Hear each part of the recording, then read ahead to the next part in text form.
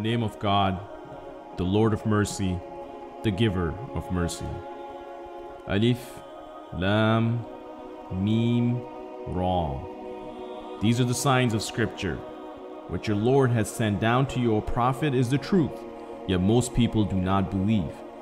It is God who raised up the heavens with no visible supports, and then established himself on the throne. He has subjected the sun and the moon each to pursue its course for an appointed time. He regulates all things and makes the revelations clear so that you may be certain of meeting your Lord. It is He who spread out the earth, placed firm mountains and rivers on it, and made two of every kind of fruit. He draws the veil of night over the day. There truly are signs in this for people who reflect. There are in the land neighboring plots, gardens of vineyards, cornfields, palm trees, in clusters or otherwise, all watered with the same water, yet we make some of them taste better than others. There truly are signs in this for people who reason. If anything can amaze you, O Prophet, then you should surely be amazed at their asking, "What, when we become dust, shall we be created anew?" These are the ones who deny their Lord, who will wear iron collars around their necks and be the inhabitants of the fire, there to remain. They ask you to bring on the punishment rather than any promised rewards, though there have been many examples before them. Your Lord is full of forgiveness for people despite their wrongdoing, but He is truly severe in punishment. The disbelievers say, "Why has no miracle been sent down to him from his Lord?" But you are only there to give warning. Earlier communities each had their guide. God knows what every female bears and how much their wombs shrink or swell. Everything has its measure with Him. He knows what is not seen as well as what is seen. He is the great, the Most High. It makes no difference whether any of you speak secretly or aloud, whether you are hiding under cover of night or walking about in the day. Each person has guardian angels before him and behind, watching over him by God's command. God does not change the condition of a people for the worse unless they change what is in themselves. But if He wills harm on a people, no one can ward it off apart from Him. They have no protector. It is He who shows you the lightning, inspiring fear and hope. He builds up the clouds heavy with rain. The thunder sounds His praises, as do the angels in awe of Him. He sends thunderbolts to strike whoever He wills. Yet still they dispute about God. He has mighty plans. The only true prayer is to Him. Those they pray to besides Him give them no answer anymore. Then water reaches the mouth of someone who simply stretches out his hands for it. It cannot do so. The prayers of the disbelievers are all in vain. All that are in heaven and earth submit to God alone, willingly or unwillingly, as do their shadows in the mornings and in the evenings. Say, O Prophet, who is Lord of the heavens and the earth? Say, God. Say, why do you take protectors other than Him, who can neither benefit nor harm even themselves? Say, are the blind equal to those who can see? And are the depths of darkness equal to the light? Have the partners they assign to God created anything like His creation, so that their creation is indistinguishable from His? Say, God is the creator of all things. He is the one, the all-compelling. He sends water from the sky that fills riverbeds to overflowing, each according to its measure. The stream carries on its surface a growing layer of froth, like the froth that appears when people melt metals in the fire to make ornaments and tools. In this way, God illustrates truth and falsehood. The froth disappears, but what is of benefit to man stays behind. This is how God makes illustrations. There will be the best of rewards for those who respond to their Lord. Those who do not respond would willingly give away the earth's contents twice over, if they had it, in order to ransom themselves. So terrible will be their reckoning. Hell will be their home, and their bed wretched. Can someone who knows that the revelation from your Lord is the truth be equal to someone who's blind? Only those with understanding will take it to heart.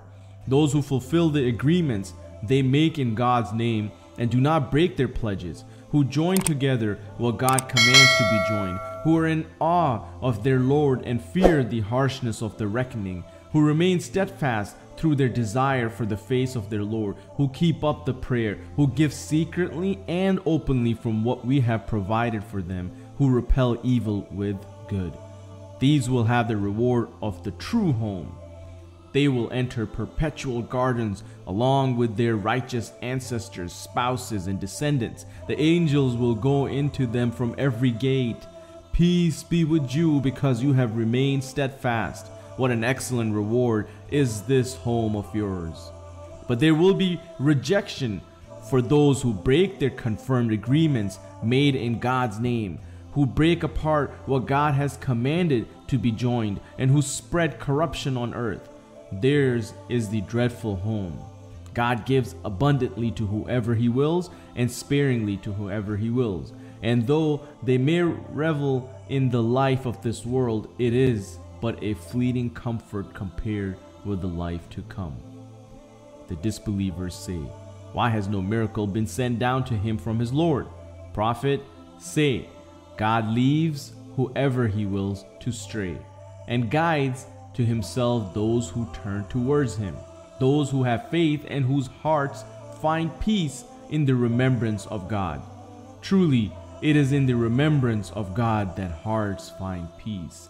Those who believe and do righteous deeds, joy awaits these, and their final homecoming will be excellent. So, we have sent you, O Prophet, to a community. Other communities passed away long before them to recite to them what we reveal to you. Yet they disbelieve in the Lord of mercy. Say, He is my Lord, there is no God but Him. I put my trust in Him, and to Him is my return. If there were ever to be a Quran with which mountains could be moved, the earth shattered, or the dead made to speak, it would have been this one.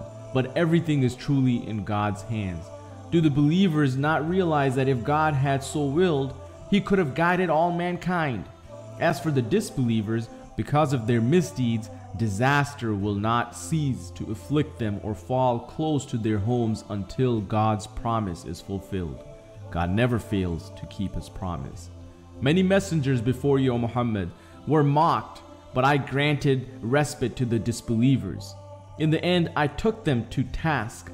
How terrible my punishment was. Is He who stands over every soul, marking its action in need of any partner? Yet they ascribe partners to God. Say, name them.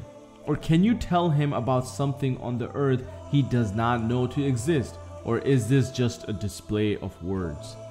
But the things they devised are made alluring to the disbelievers, and they are barred from the right path. No one can guide those God leaves to astray. There's a punishment for them in this world, but the punishment of the hereafter will be harder. No one will defend them against God. Here's a picture of the garden that those mindful of God have been promised. Flowing streams and perpetual food and shade. This is the reward that awaits those who are mindful of God.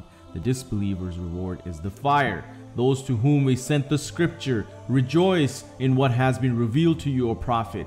Some factions deny parts of it. Say, I am commanded to worship God and not join anything with Him in worship.